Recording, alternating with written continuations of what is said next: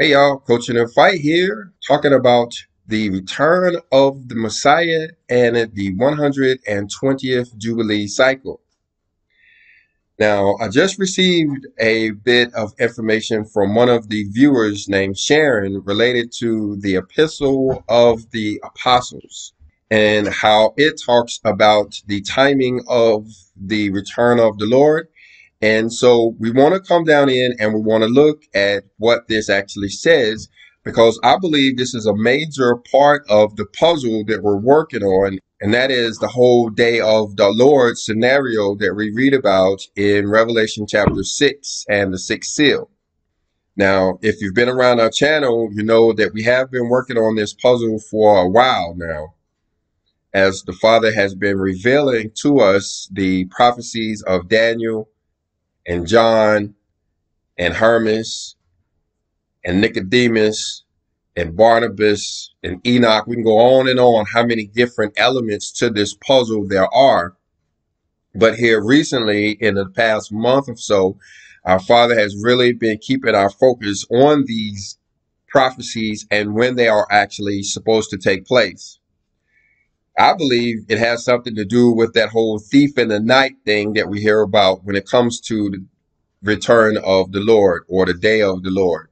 Back during the days of Hanukkah in 2020, I actually had a dream or a night vision in which I was laying in the bed working on my computer, which I don't normally do. But in this dream, for some reason, I was in the bed working in the YouTube studio. In other words, I was working with the videos and things that we have posted on YouTube in this dream when I heard a sound coming from the other room. And when I went into the other room, I saw an individual climbing out of a window. To me, what that dream meant was that somehow I was going to catch that thief in the night. And I believe that is why our Father has been pressing on my heart to understand these prophecies and the timing of them and how they relate to the day of the Lord. But anyway, I want to keep this video straight and to the point. So I'm just going to jump over here to the book called the Epistle of the Apostles. Now, I found this over at a website called earlychristianwritings.com/apostolorum.html. But let's jump down and let's look at this particular verse right here as it's talking about the timing of the return of Christ. Now, if I've read this book, it's been several years ago, so I'm not that familiar with it now. And this appears to be coming out of chapter 1. But I need you to see this part right here where it's talking about the Coptic manuscript and how part of it was lost, because this is what I believe is talking about down here in verse 17 when it's talking about the soul Copt or something like that. I believe it's referring to the Coptic manuscript. But anyway, we're going to start right here at verse 17, which this is the apostles talking to the Father. And they said unto him, Lord, after how many years shall this come to pass? Now, what they are asking the Messiah is about what he was talking about in verse 16, where he says, Verily I say unto you, I shall come like the sun when it is risen, and my brightness shall be 7 times the brightness thereof. So he is clearly talking about his second coming, or the second advent of Christ. He says, the wings of the clouds shall bear me in brightness, and the sign of the cross shall go before me. And I shall come upon the earth to judge the quick and the dead. So anybody who is actually familiar with the return of Christ would recognize in these verses that that's exactly what he's talking about. You remember that verse that says, every eye shall see him? Well, it's because his brightness will be 7 times the brightness of the sun when he returns. But anyway, what we want to focus in on is, like we said, in verse 17, because the apostles, just like in chapter 24 of the book of Matthew, chapter 13 of the book of Mark, and chapter 21 of the book of Luke, they want to know, when is this day going to transpire? Whereas in those Gospels, he gave them a hint. But in this one, he's been a little bit more forward when he said unto them, when the 100th part and the 20th part is fulfilled between the Pentecost and the Feast of Unleavened Bread, then shall the coming of my Father be. So, wow, that's actually telling us when he plans to return.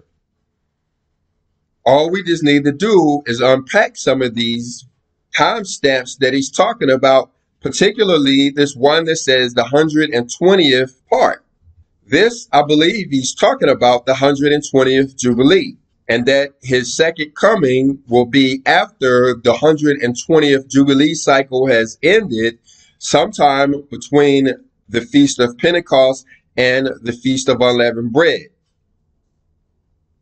But now, let's come back to the 120th Jubilee as we run off on this tangent right here about the Feast of Pentecost and Unleavened Bread. So this would be one translation right here, which it says between Pentecost and the Feast of Unleavened Bread. But then when you look down in the so-called Coptic, it says in the days of the Feast of Passover and Pentecost. Now, it's only a slight difference in the wording there, understanding that many times the word Passover is used interchangeably with unleavened bread. So it's just said in the days of the Feast of Passover and Pentecost. But now down here in this other translation, it says between unleavened bread and Pentecost shall be the coming of my Father. So it's a little bit reversed there.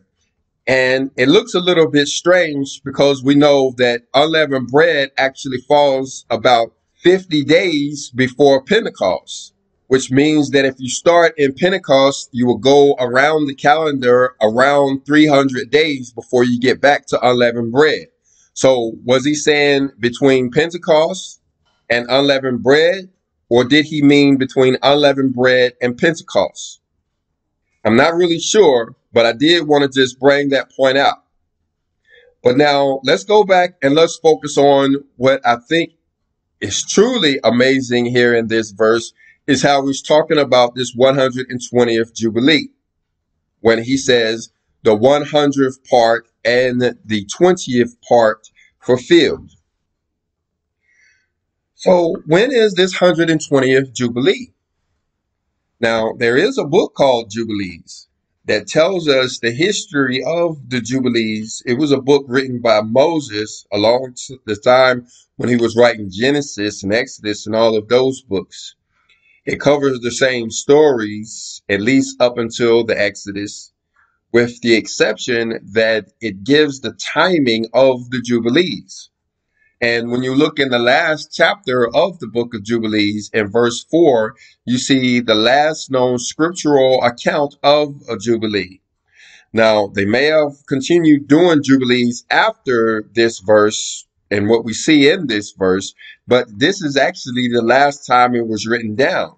In other words, if you look in all of scripture and try to find out when was a Jubilee year in history, the book of Jubilees, chapter 50 and verse 4, is going to be the last time it was recorded.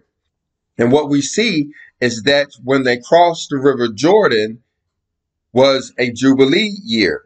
That we see is actually the 50th Jubilee. So we can use that bit of information to understand when the 120th Jubilee is. Now, we've talked about this before in classes that we've done on Jubilee years, one in which we went in and reproved these dates. But in this one, we just want to briefly discuss them as we show when the 120th Jubilee year is. So we understand that they crossed the river Jordan during the 50th Jubilee, but that we know to be 157 BC. And like I said, I proved that in those other classes. It took a lot of time, and I don't want to do so in this one. So after this video, go in and watch that other class we did on the 120th Jubilee. But anyway, so starting in 1457 BC as the 50th Jubilee, and we count 30 Jubilees ahead, we see that the Christ was actually born in the 80th Jubilee. Now, of course, that 80th Jubilee cycle would have started in 13 AD, and the first Advent was in 26 AD. So what we understand is that he was born before the 80th Jubilee, but his first Advent was actually in the 80th Jubilee cycle. That 80th Jubilee cycle would have ended in about 60 AD. Now, if we step forward another 40 Jubilees to get to the 120th Jubilee cycle, we see that it started in the year 1974. So 1974 would have been the beginning of the 120th Jubilee cycle. Well, that would make the end of the 120th Jubilee cycle the year 2022. So now those parts of verse 17 out of the Epistle of the Apostles become more important, whereas talking about between Passover and Pentecost, or between Pentecost and Passover. Sure, nobody knows the day or the hour, but this is definitely telling us the year and the month of the second Advent. So now this is all new to me, and I do need to study this a little bit more to figure out exactly when this is talking about. But I just wanted to share this information with you guys.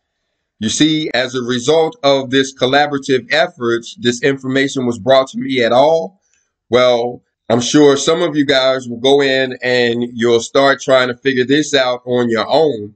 And whatever you come up with, please leave it down in the comment section as we continue to try to put this puzzle together. If you got anything out of this video, go ahead and hit the like button. If you didn't, hit the dislike button. But just be sure to leave us a comment either way. And shalom.